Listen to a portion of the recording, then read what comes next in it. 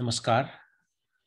This is Nilesh Oak and welcome back to Introduction to Indian Calendar. In this module, we are going to make ourselves familiar with the movements or motions of the Earth, of the Moon, and of the Sun. Now, there are multiple motions for each of these objects. We are not going to look at each one of them.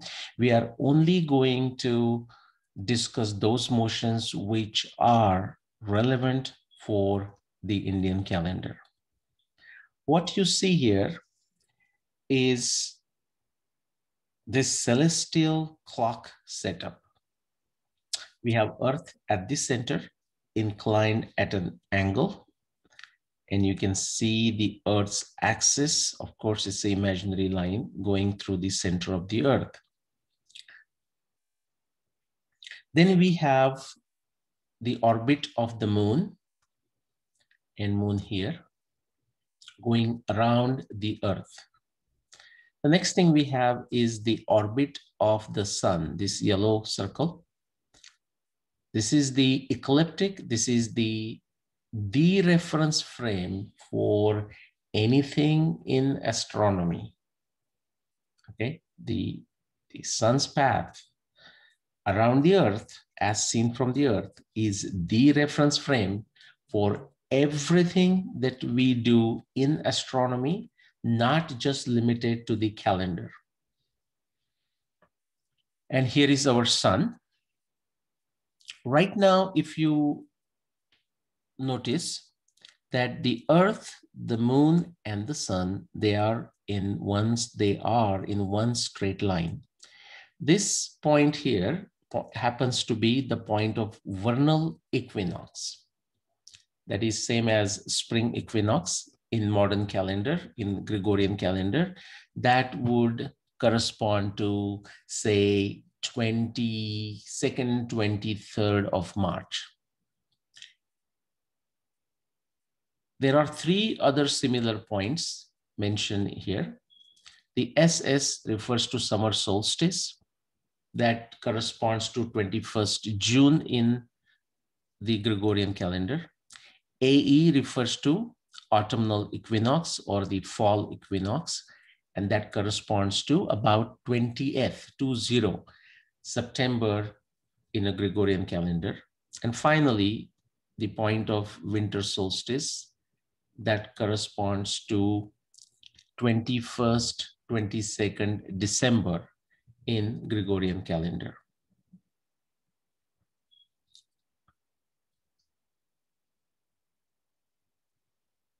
Notice the Earth's axis is inclined at an angle, but inclined with respect to what? The answer is it's inclined with respect to the plane of the ecliptic, which is the same as the path of the sun around the Earth as seen from the Earth. So if you want to see what that inclination that I'm referring to of the Earth's axis, for a second, I'm going to highlight this celestial equator. That will tell you how the Earth is actually inclined at an angle with respect to the plane of the ecliptic, okay? For simplicity, I'm going to remove that so that the picture remains clean and clear. I am going to introduce Earth's orbit. Now we will do one round of this demonstration until the Earth completes one rotation in its orbit. You can also think of this as Sun completing one rotation around its orbit as seen from the Earth. It doesn't matter. In fact, that is the very point, to show you that these are relative motions and we must become very comfortable with this language of Earth going around the Sun or Sun going around the Earth interchangeably without causing any confusion internally, okay, for any one of us, each one of us. So for this first round, what I would ask you to focus on is to imagine, okay, remember, imagine, okay, okay? That sun is steady, as if it's not moving anywhere. Although once I start the demo, you'll see the whole thing is slightly moving, and it is moving for a reason. But imagine that sun is not moving, and just focus on the path of the earth, the movement of the earth as it goes around the sun. In reality, everything would be moving, okay? The moon would be going around the earth would be going around the sun, and the sun would be going around the earth, okay? That's the fun, guys. Okay, so let's begin.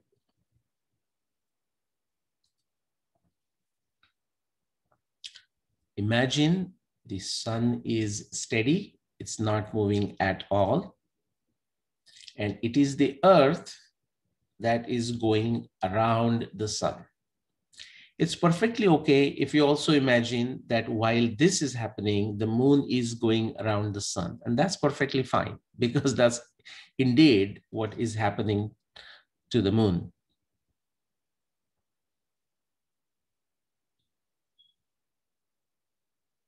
Again, try to imagine sun is at the center, not moving, as if it is steady, and it is the earth that is going around the sun.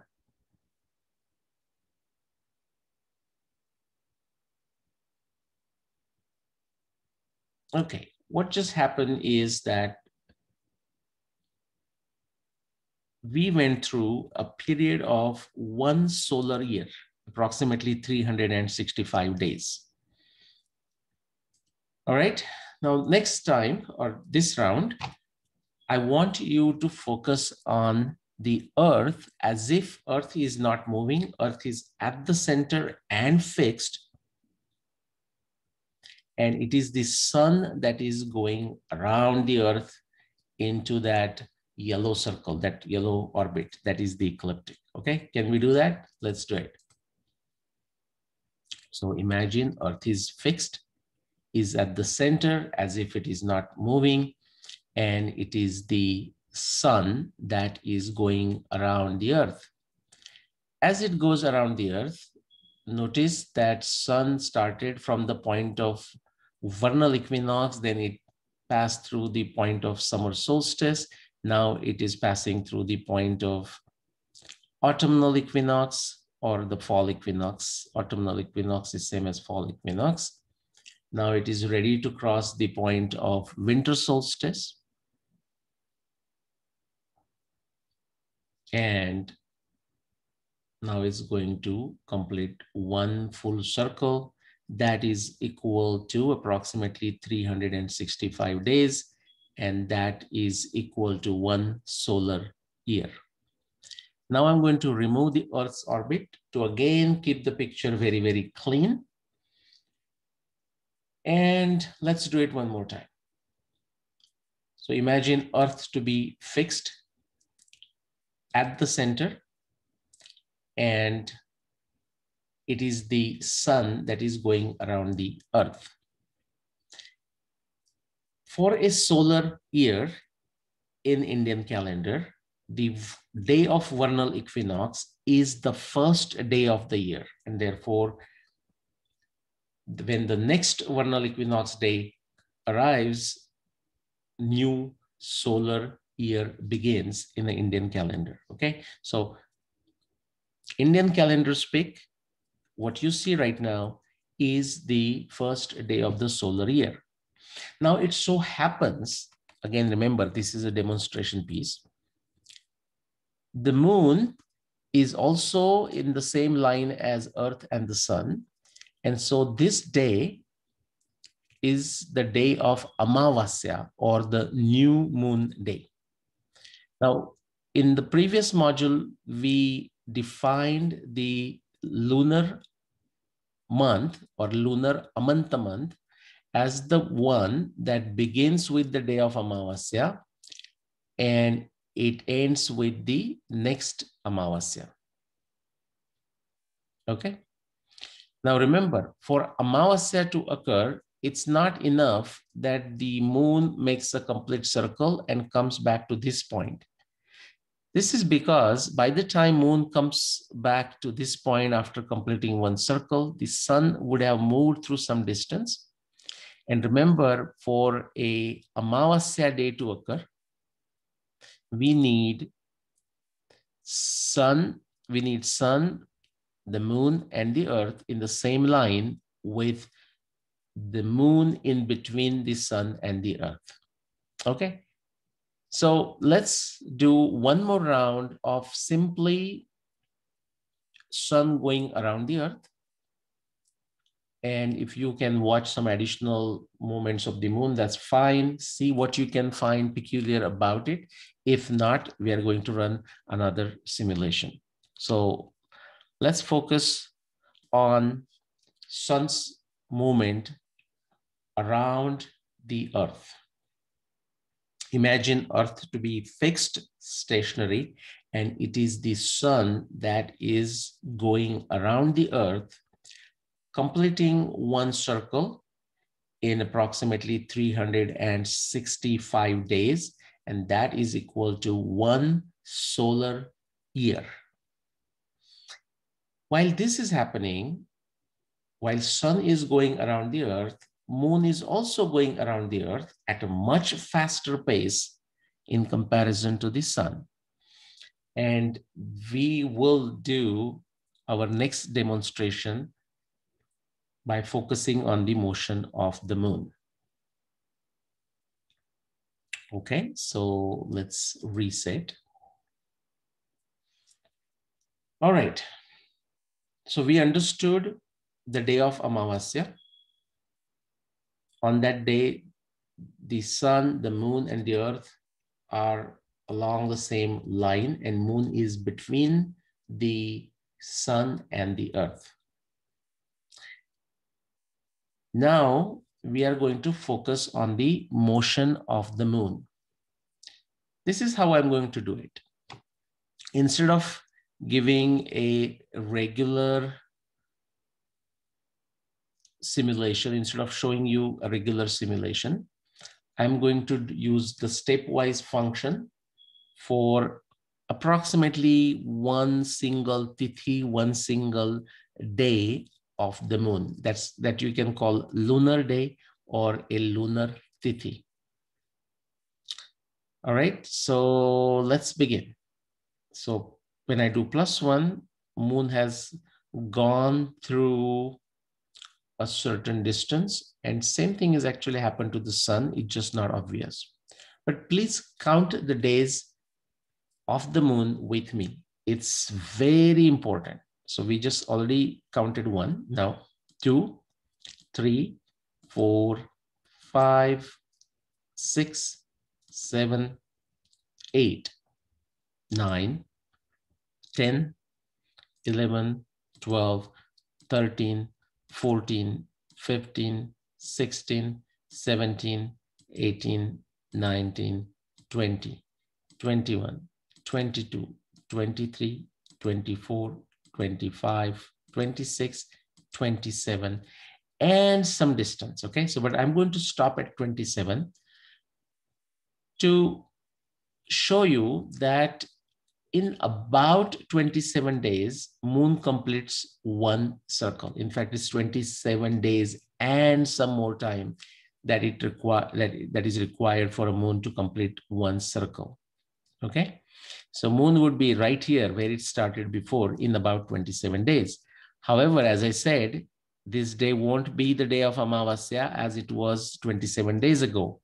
Why is that? Because during this time, sun has already moved through certain distance.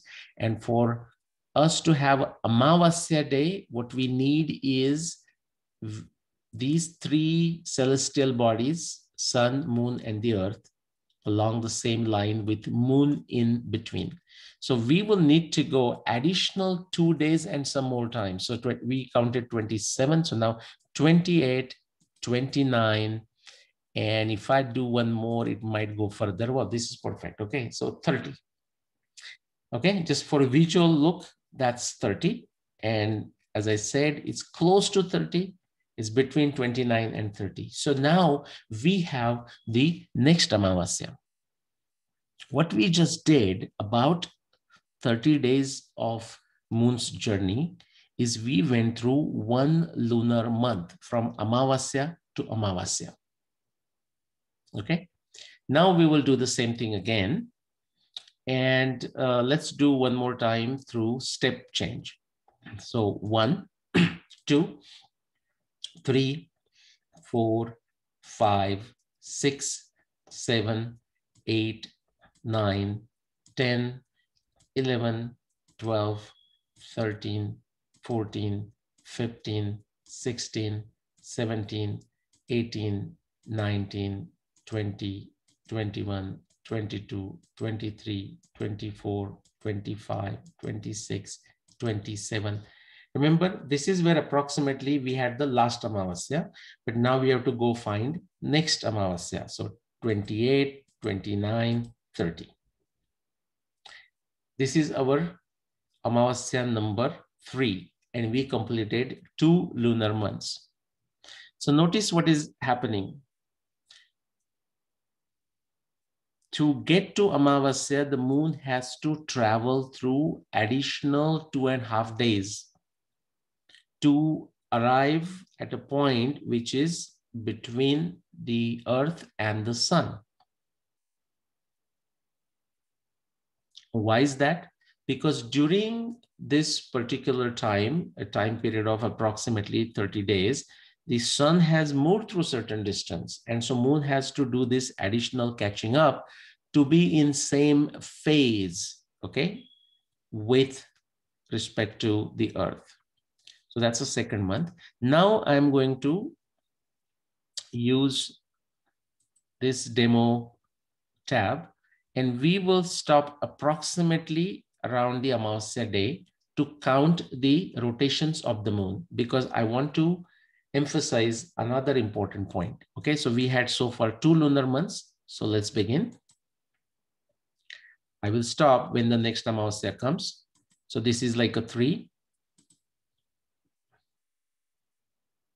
4,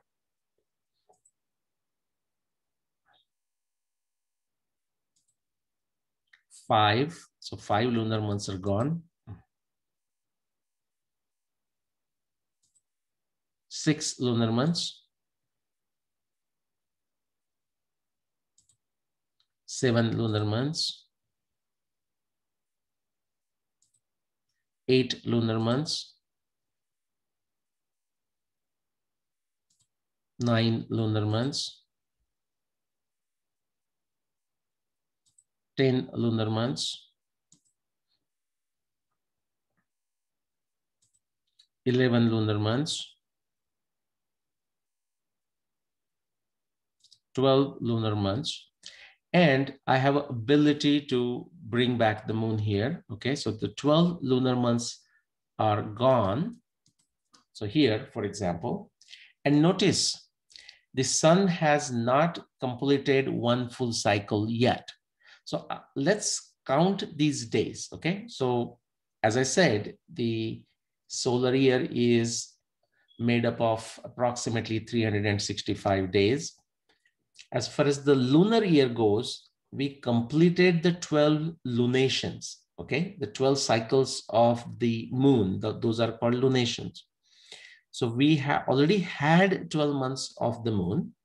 That is like a lunar year, just like 12 months of the sun would be solar year.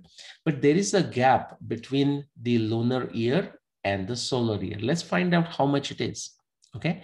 So let's count the days. So 1, 2, 3, 4, 5, 6, 7, 8, 9, 10, 11. Okay, so there is a gap of 11 days between the lunar year and the solar year, which is to say between the 12 solar months and the 12 lunar months, which is defined based on 12 complete rotations of the moon from Amavasya to Amavasya, which is to say as seen from the earth, okay? From same one phase to the next phase. This 11 days, actual number is 10.88, but another thing that a student of astronomy or Indian calendar must learn is to be very comfortable with practical approximations.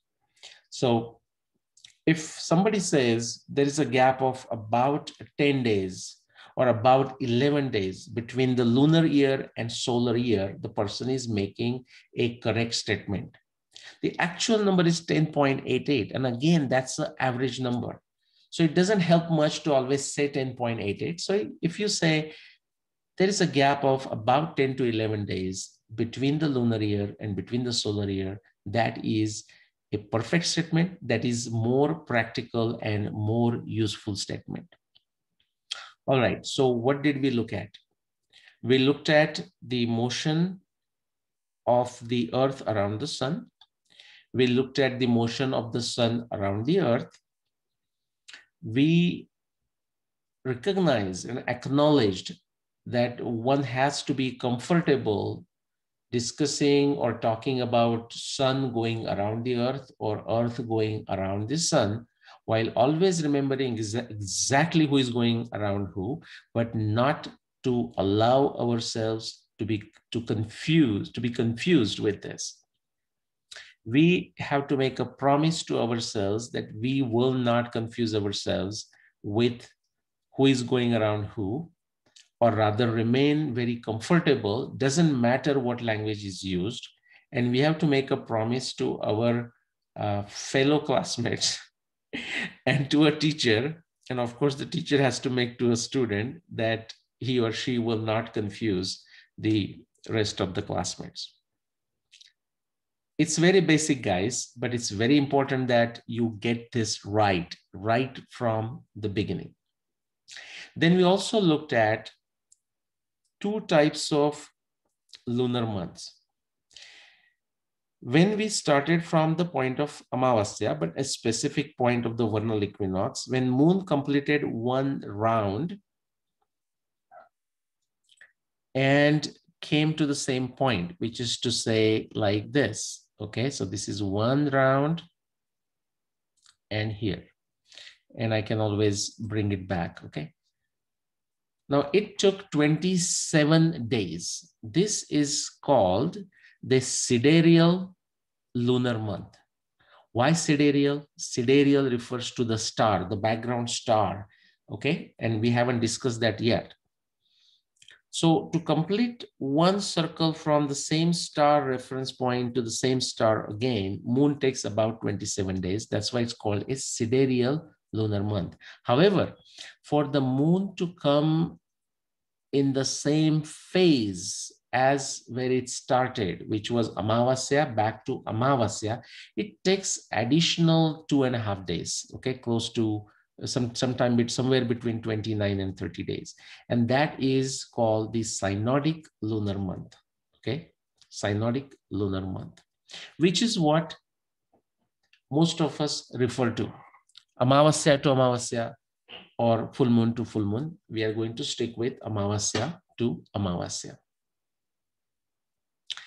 Okay, so that is why we have two numbers for the lunar month. One is 27 days.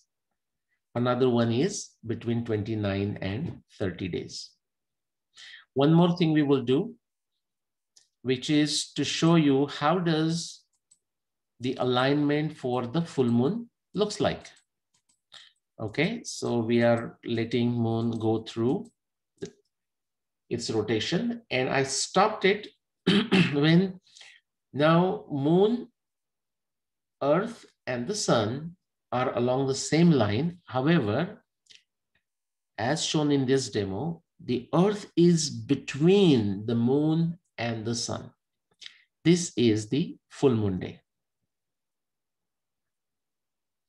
One more thing. Now we are going to add the background reference frame of nakshatras. Let's go back to the metaphor of the wall clock and its comparison with this celestial clock. The background reference frame in a wall clock is divided into what? 12 parts first, corresponding to 12 hours, and then 60 parts corresponding to 60 minutes.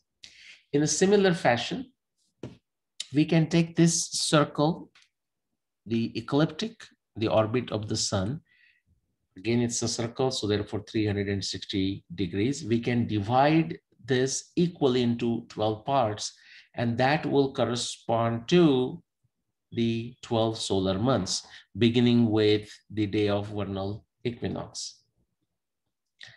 It can also be divided, and is indeed divided in the Indian calendar system, into 27 equal size parts. Why 27? Some of you might have some inkling now. Why 27? Remember, it took the moon about 27 days to start from its reference point and complete one rotation with respect to the background star.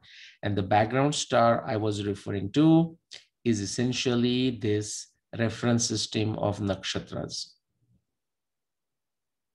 That's why 27 nakshatras. Now, it so happens that the moon, the sun, the earth, and also most of the planets of the solar system, so Mercury, Venus, Mars, Jupiter, Saturn, Uranus, Neptune, Pluto, they are more or less in the same plane as this plane of the ecliptic, that is the orbit of the sun as seen from the earth.